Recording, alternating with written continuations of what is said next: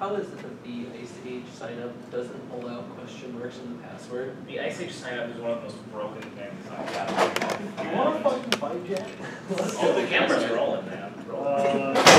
But the reason for that is because that's not a valid character in Active Directory password. Oh, You're going about factory directory? Yeah. As much as we love to have whatever password we want to sign. Did you guys ever fix the fact that forgot my password just makes it so you can't log into your account? I'm not kidding at all. Like I did, I've reset my password, now neither of them work. When I log this item, So, you know, I didn't exactly click on special features. Alright, so as much as I would love to sit here and complain about IASG for another hour or two, at some point I need to start this presentation so that I can finish this presentation and go take the exam. So if I start rushing, that's why. I'll try and slow down. Anyway, hello. This is a presentation on physical security that I've given a number of times to IASG in various classes and groups and stuff. And this time I've changed it a little bit because the last time it was like a 2-hour presentation that I condensed into 60 minutes, which was still too long. So we're going to see what happens here. Anyway, long story short, this is meant to just be a kind of whirlwind run through a bunch of really cool physical security concepts and tools and ideas and stuff. Just if I find it cool, then I threw it in here, and then I probably trimmed it out for time. And now it has like bonus case studies from my actual experience doing physical security assessments.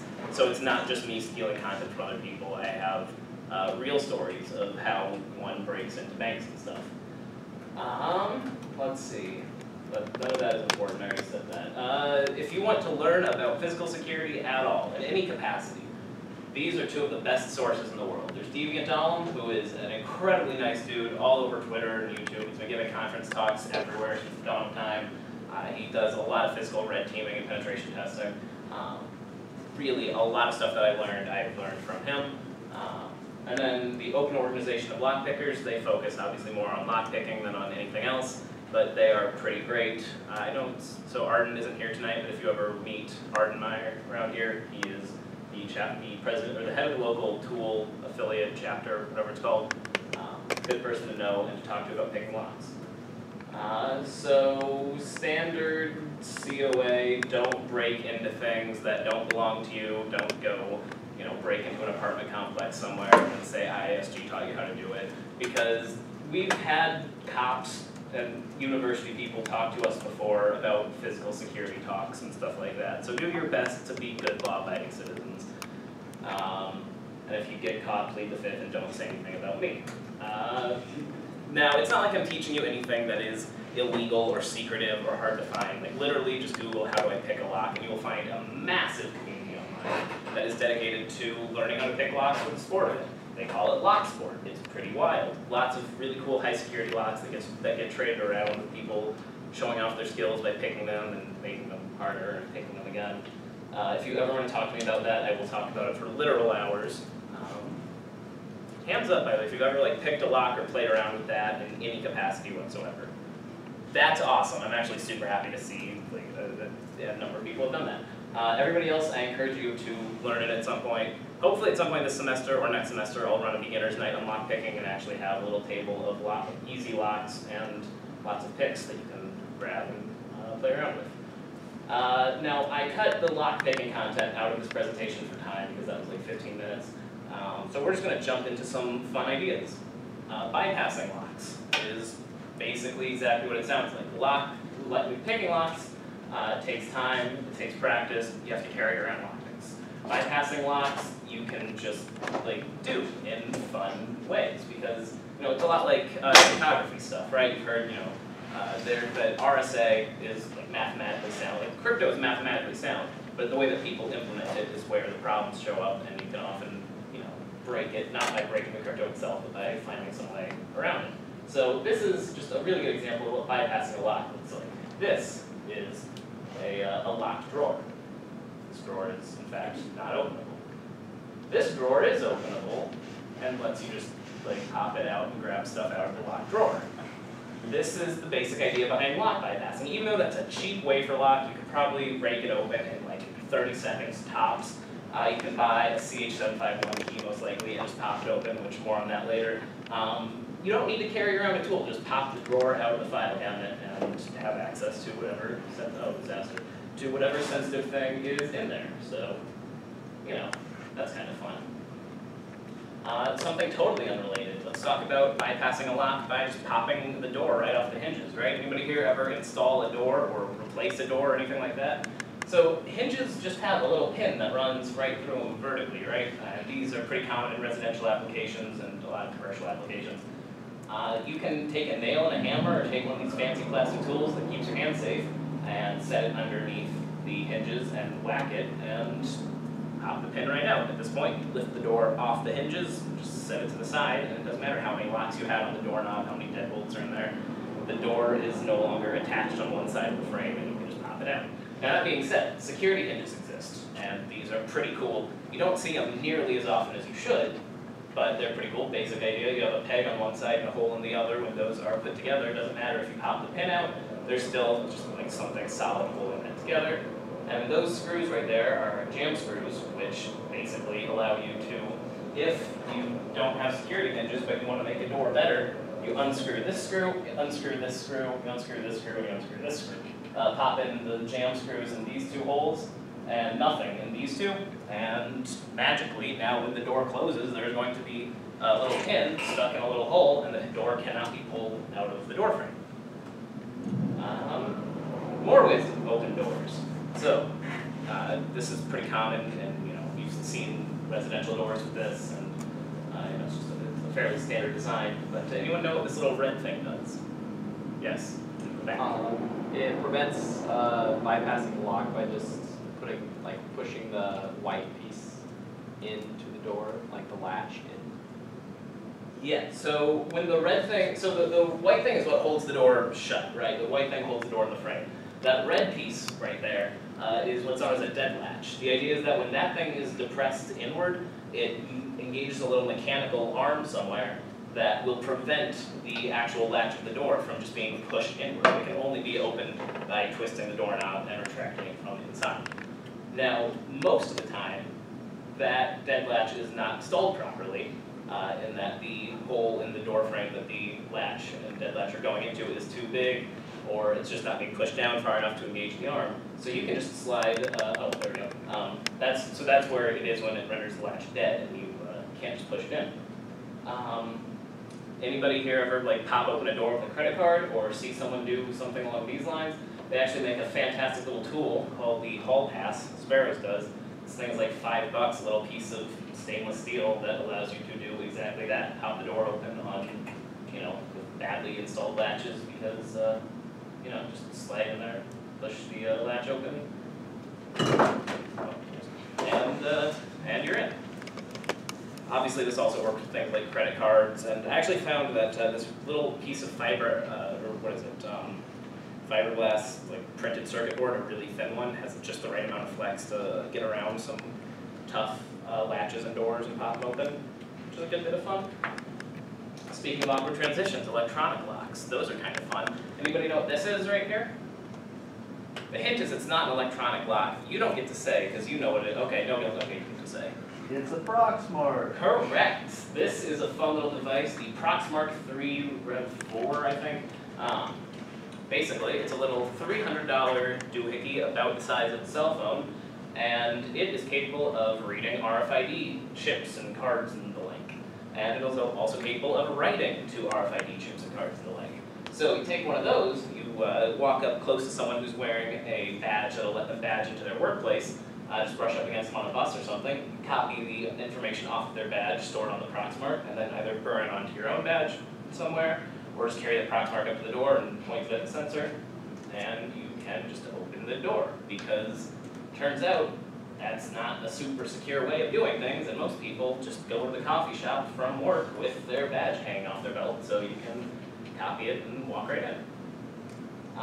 If you are interested in playing around with one of these, for, and I cannot stress this enough, legal and ethical purposes only, the IASG has one of these, as well as a stack of blank RFID cards that you can play around with. We have a whole bunch of equipment, like Proxmark and software-defined radios and stuff like that. which, you know, if you ever want to play around with them, you're free to rent it from the club for nothing whatsoever. The cost of the rent is that at some point you have to give a very brief presentation on what cool things you did with it. So if, say, you manage to take the Proxmark and read the fun little RFID tag that the buses on campus use to signal to the gates that, hey, I'm a bus and you should let me, you should open the gate and let me through, and then you were able to write the bus to a card and then start swiping your card on, say, data centers around campus and, you know, pollute error logs somewhere with, hey, Cyride 14 just tried to access, like, the basement of Durham. I'm not saying you should do that, but I'm saying it'd be pretty hilarious. Yeah, that picture adds literally nothing, but I suppose this is exactly the kind of card that you've probably seen before at work or something like that. Here's a fun one, this might be my favorite. Anybody recognize one of these boxes? We have a hand, okay, cool. These boxes are all over the place, and once you learn about this, you're gonna start seeing them literally everywhere. They will haunt your dreams. These little boxes are made by Door King Systems.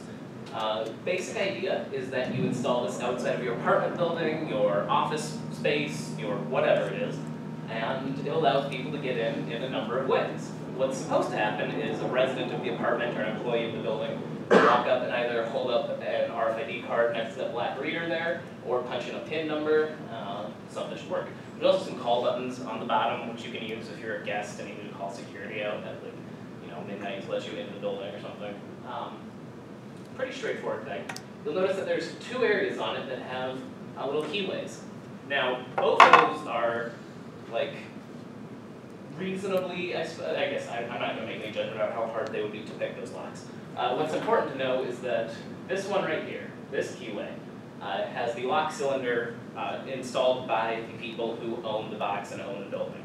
And that is going to be typically a very, you know, high quality lock, hopefully, with a hard to find key that, you know, only the building security manager has access to or something.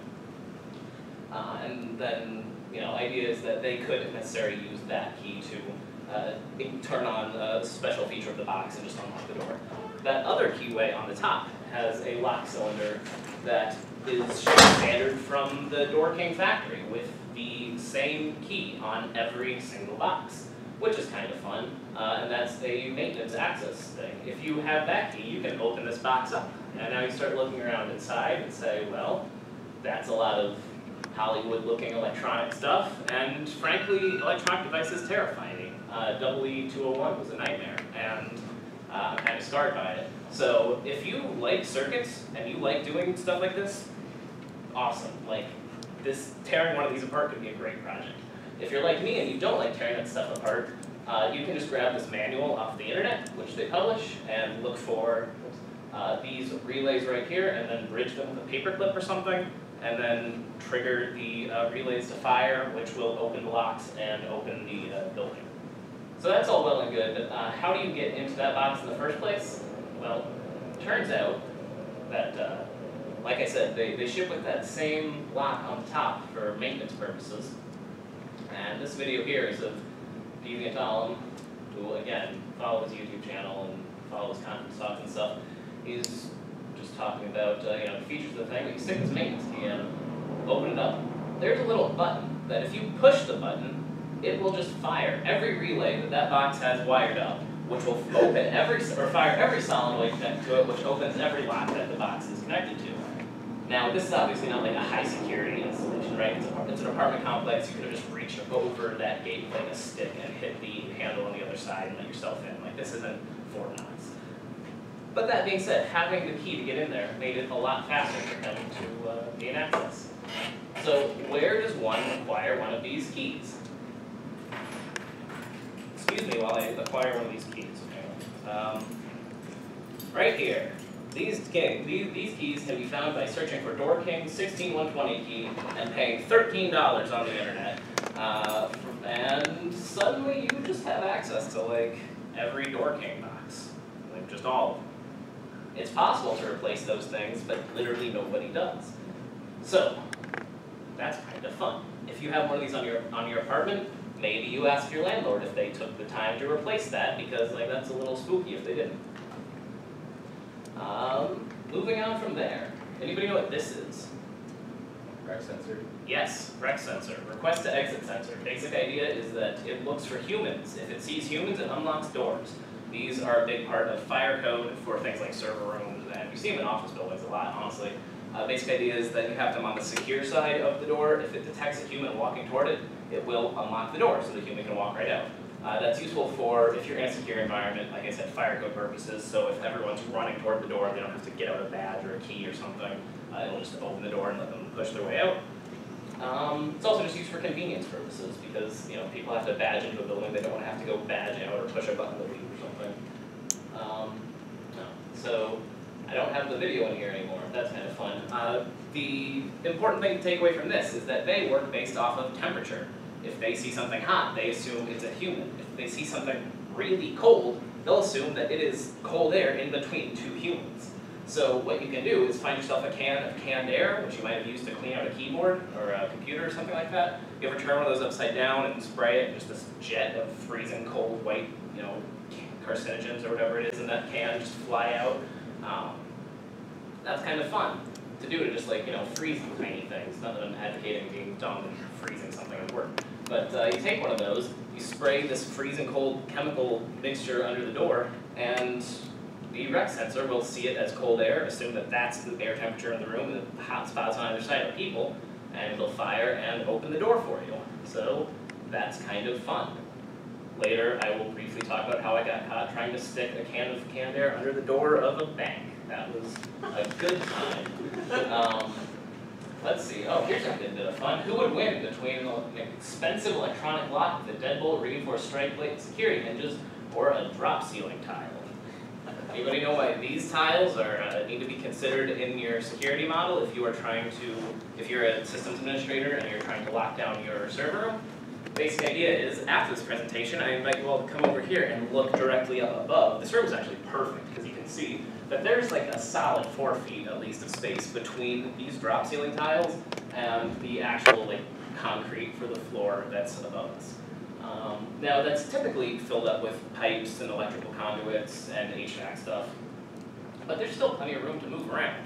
And a lot of office buildings, if they just throw a server room in somewhere, they'll put a fancy door in place, they'll put a fancy lock on the door, they'll take all these steps to make sure that it's secure. But they don't push a ceiling tile up and realize, wait a minute, this wall was just built here and it only runs to the drop ceiling tiles. It's just, you can pop one of these up and out, crawl over the top of the wall and drop back in on the other side. This is the kind of thing that gets used reasonably, not super often, because that'd be just silly, but it shows up on Twitter threads about physical red teams, and often enough that you would think people would start making sure their walls run all the way up through to the floor of the next ceiling, but they do not. Let's see, tailgating, this is some fun stuff. General idea is that you just kind of follow people into buildings, and spoiler alert, that's what a lot of my case studies are going to turn into. People tend to be nice, and they tend to hold doors for you, and they don't tend to want the conflict of turning around after they've badged in and saying, hey, you also need to let this door shut and then badge yourself in separately. No one does that. If they're badging into an office, one person will badge in and open the door and just hold it for the next guy, and so on and so on, and 20 people get in without having to swipe an ID. So if you just happen to tag along with a group of people, it's pretty easy to walk into a secure area. Bonus points if you have a bunch of food with you, because nobody wants to be the person that denied the Panera delivery driver or something access to the building, because that's probably food for a catered meeting or lunch or something, and obviously I want to get some of that. So yes, Mr. Panera driver, please come right into the secure building. I'll hold the door for you.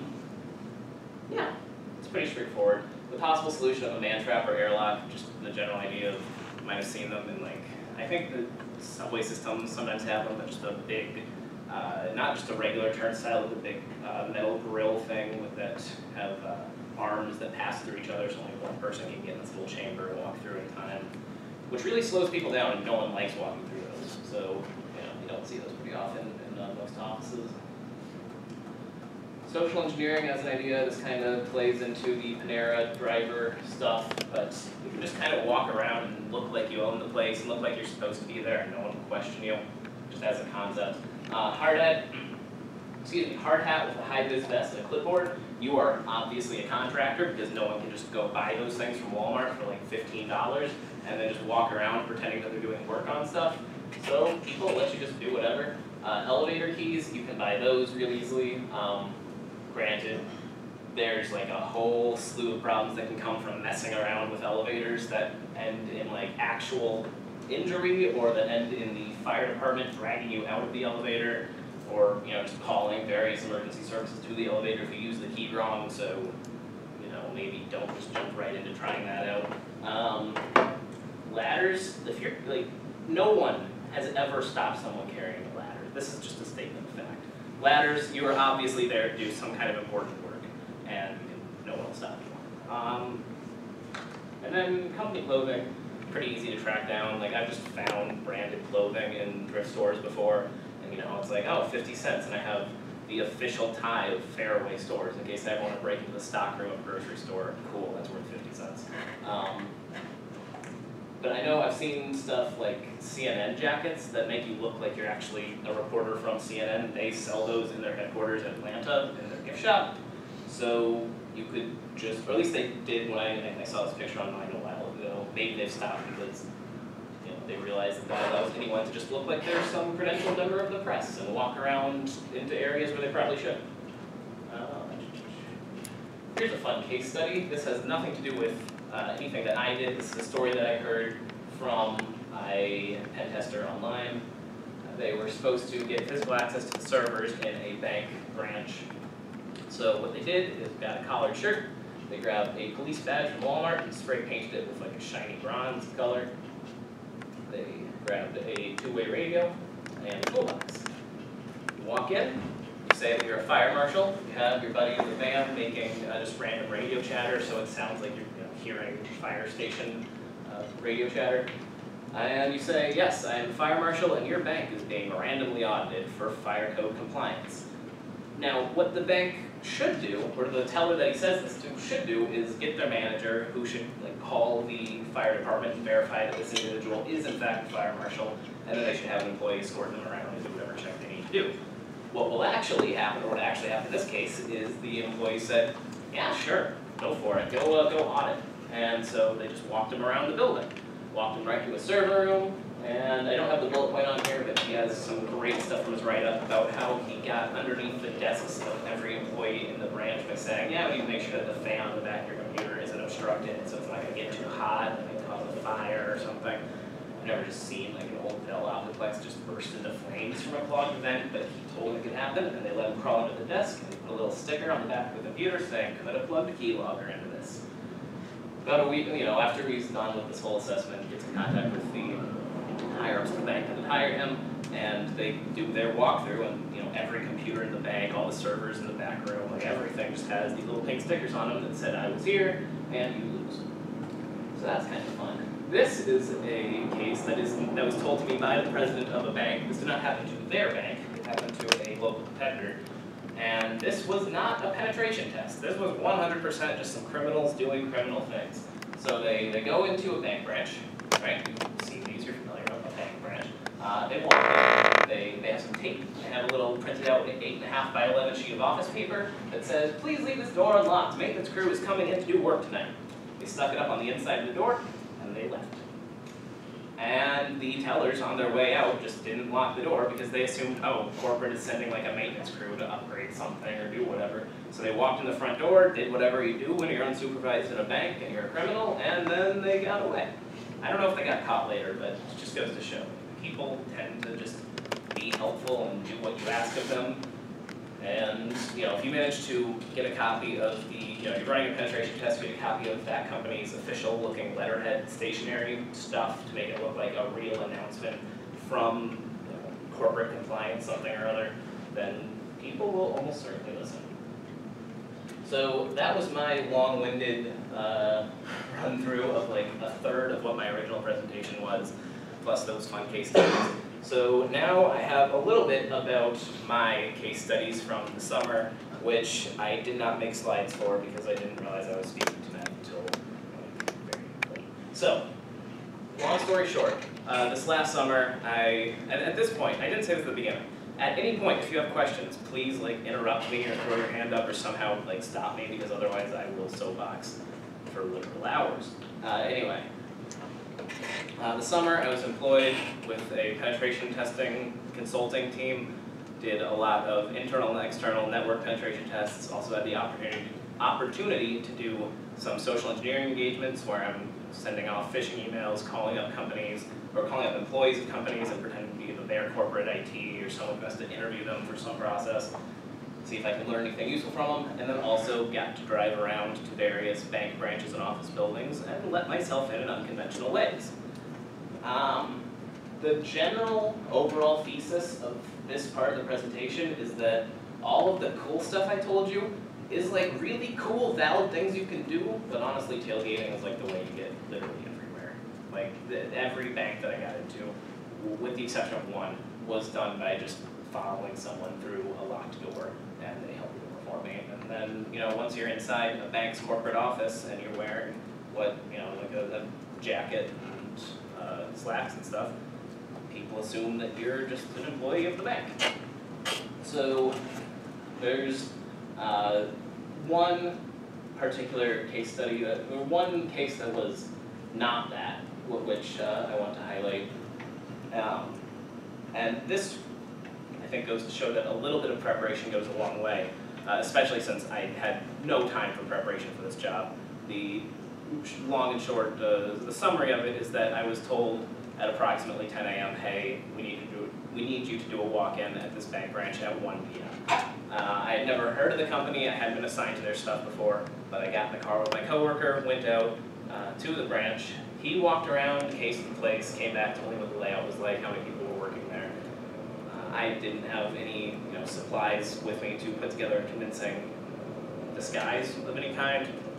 I just had my usual, I think, it wasn't this hoodie, it just some, basically looked the way I always do, right?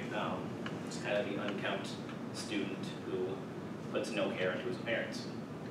I had this, I had my backpack with a laptop and a bunch of Ethernet cable and just whatever I carry around on a regular basis. So we decided the way that I was going to go in was by pretending to be from corporate IT. And so I walk in the front door of the bank and go talk to a teller and tell them, I'm Jack from corporate IT, and there's been weird traffic coming off your guys' network, and I need to go plug in the server room and check it out. Which they rightfully said no, we're going to talk to our manager. Grabbed the manager, talked to them, and ended up, she looked a little suspicious, which was good. I got hit with a number of questions, including Kevin, who was their corporate IT guy, did not say that anybody was coming to our bank branch. So, so I had made something up along the lines of, nope, this was a weird thing that came up overnight and he's been swamped, so he didn't make any calls. She goes down an employee roster because it's a small regional bank and sees that, my name is not on the list and says, you are not an employee of this bank.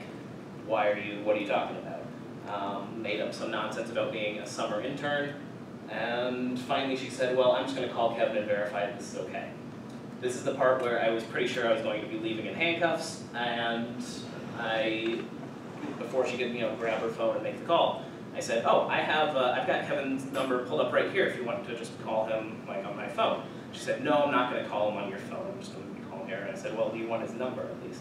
And long story short, that's how she ended up calling my coworker who was sitting outside of the car and asking, hey, Kevin, did you send Jack here today to do some weird testing?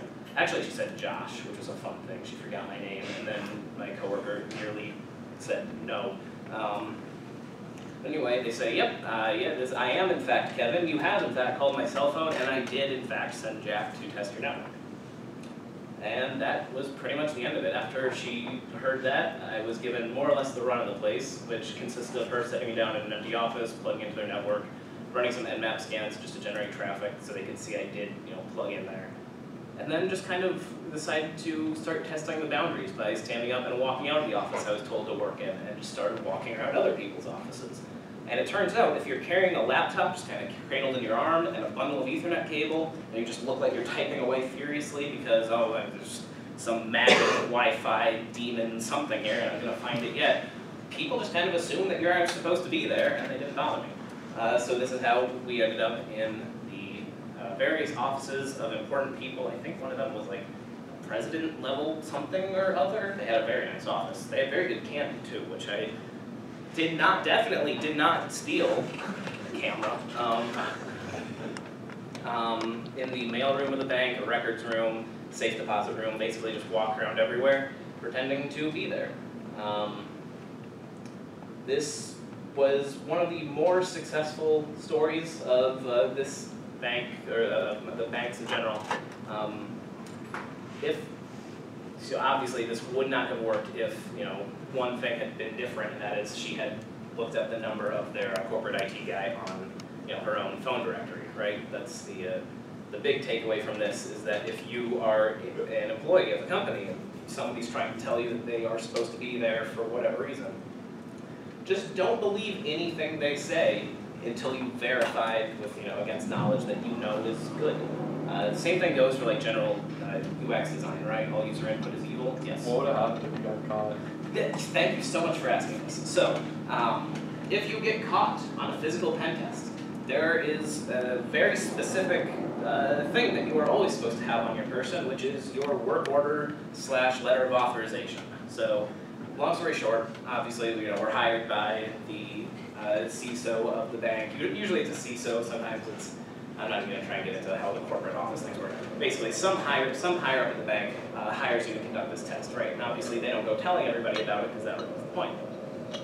So you have a letter that the CISO will type out and sign that says, this employee is going to be breaking into this building at this address at this time on this day, and if you catch them, please do not send them to jail. Call me, I will pick up, and I will vouch for them. And they are contractually obligated to, be standing by their phone to pick it up and immediately verify that you were in fact hired to do it. Which is it's still a little nerve-wracking, because the times where I have been caught and had to get the letter out have been a little scary, because you don't know if they're going to believe that, if this, just teller at a bank has ever heard of penetration testing as a concept. Fortunately, I never had the police called on me or been dragged out somewhere in handcuffs, though it's not unusual for that kind of thing to happen. Am I allowed to soapbox about the Dallas County stuff for a little bit? Sure. What time? Oh wow, we're going. Okay. Long story short, for the Dallas County stuff, if you're not aware, 2 pen testers were arrested in the Dallas County courthouse around midnight. They had a letter saying we are supposed to be here that was signed by some important person that works in the state of Iowa, and due to some local politics meets state, I guess politics, it's not really political, but the sheriff of Dallas County said, I don't care, you're still under arrest. Which, granted, I kind of see that happening if he just didn't believe this letter was real and it's after midnight. The appropriate thing to happen is the next day when they call the state and say, hey, vouch for us and let us go. The sheriff's supposed to let him out of jail. That did not happen. It's been devolving. Look up the coal-fire pen testers, Dallas County, and read about that. All the documents, or redacted versions of the documents, have been made public, and they're kind of interesting to read. But yeah, that's just an aside. Basically, you carry around your letter of authorization at all times. When I'm going, I always have 4 copies of it, right? I've got one in my back pocket, one in my jacket pocket, one out in my car in the parking lot, and then a digital copy on my cell phone, so that if somebody is getting twitchy because I'm an intruder in a bank, I can just say, just grab it out of my pocket, or here you can take my phone and look at it. I'm just going to stand here with my hands in plain view for as long as it takes for you to decide that I am not, in fact, some kind of threat. Which tends to work fairly effectively. I've never had someone doubt the letter to the extent that they still called security or called the police. The thing that I was talking about earlier with getting caught with the canned air under a door, that was very much a time where I had to pull a letter, because, long story short, walk into a corporate office for a bank, look around, some employee immediately walks over to me and asks who I am and what I'm doing there, which she did it friendly, it was supposed to be a customer service oriented, hi, who are you and what can I help you with? But I still, freaked out a little. Made up some nonsense about, oh, my dad's in a meeting upstairs with a loan officer, I'm just hanging out here waiting for him to give me a ride home. And once she goes back to her desk, I sit down in the lobby for a little while, and then take off, hide in a bathroom, wait till she has left her desk, and then just speed walk across this entire bank to an area where I know there's the door to the stairwell, thinking I can get downstairs, trigger a rec sensor, and escape.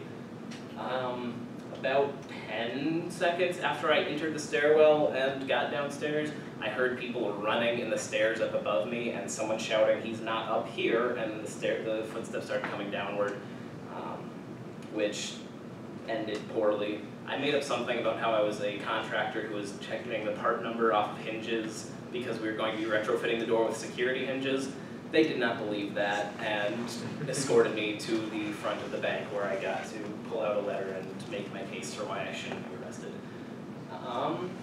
I will say one of the best things that come out of that day though was I had a can of canned air, but it would look a little suspicious just carrying that around into a bank.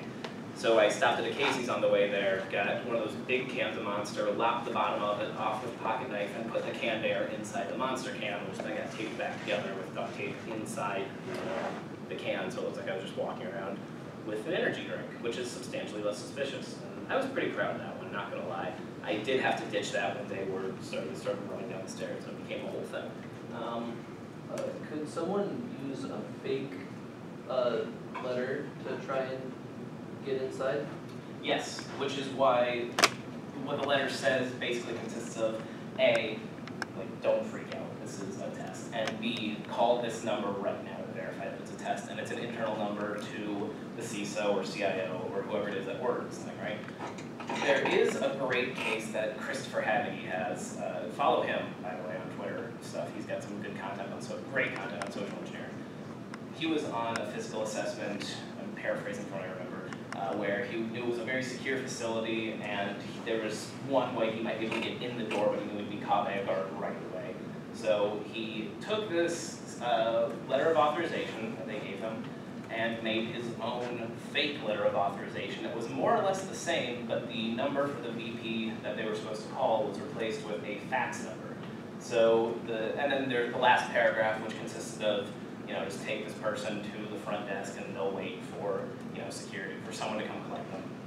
Was replaced with once you've caught them, make this call, then take him to an internal conference room, and he's just going to do some internal pen testing of the network and just kind of let him do his thing. And I've also said, get him a visitor badge or something too, I can't remember. But he walked in, got caught immediately, gave them this fake letter that says, "Hey, you're such a good guard, you did a good job of catching this bad guy. Call this fax number," the guard calls it, obviously can't get through because it's a fax. And it says, well, they're not picking up their phone, and Chris says, all right, well, I think the letter says I'm supposed to just go to a conference room now and hang out or something. So the guard takes him along to a conference room, maybe gives him a guest badge or something, and leaves him alone to do his thing. So he just plugs into the network and starts breaking into stuff. So yes, that you could have a fake letter, and you should probably not just try and do that in some secure facility. This dude has literal decades of experience and knows way more about it than I do. That feels like a pretty risky play if you ask me, potentially getting caught, but it's something. Yeah, those are more or less the two more interesting or noteworthy or worth mentioning case studies from the summer. There's other stuff that was basically just tailgating people around, and the biggest thing, honestly, the biggest two things I can tell you if you want to do physical pen testing just as a concept are, one, take an improv class or something, or like just do something improv-y related, because people tend to if people do ask questions, the story that you may have rehearsed doesn't exactly add up for why the Panera's delivery guy is in a server room, you might need to find some way to spin your way out of that. Which, I've had stuff where I was caught in an office that I was not supposed to be in, and the guy said, what are you doing here? I said, oh, I was just looking for Kevin, who I think works here, but he's not here right now, so I'll just take off and I'll catch him later. And the guy says, actually, I'm Kevin, what are you doing in my office? Let's talk. And so I made up this whole thing about how I was a student who was friends with an intern at their company, and I was there to interview him for a project I was doing for a club organization, something or other on campus. And I sat down and interviewed this guy knowing nothing about him or what his job was or really anything whatsoever. As he's clearing off his desk so we can sit down and talk, I'm looking around his office frantically trying to find a diploma or a certification or a conference badge or just anything on the wall that would give me some idea what the hell this guy does for his day job. And there's just bare, there's nothing. So I end up just kind of goading him along with really open-ended questions until he eventually says, yeah, I'm like a customer relations something or other. And then I start interviewing him about that and make it feel like a real interview for 10 minutes. And then I say, all right, Kevin, you've helped me more than you can possibly know. I'll see myself out. I got another meeting I gotta go meet, go make. And he took off, and he didn't stop me, and I got out without getting caught. So improv is like a big thing. And the other thing is, you know, a lot of it is actually just tailgating. There's substantially less, you know, Mission Impossible dangling from ceilings and picking locks and safe cracking. But like there is some room for that in real physical red team engagements, which is pretty awesome. Anyway, I said I was going to do this in like half the time of last time. I've gone like substantially past that. So anybody have any questions? Anything, statements, comments on how I should never give a presentation again because clearly I don't know what I'm doing? Which company did you work for? I worked for RSM, which is a fun place. If you see them at the career fair, talk to them. They do tax, audit, consulting stuff. Obviously, I'm on the consulting side. You know, real fun, real entertaining place to work. If you like doing pen testing, if you want to have a chance to lie to people on the phone all day, if you want a chance to break into banks. Where were you for RSM?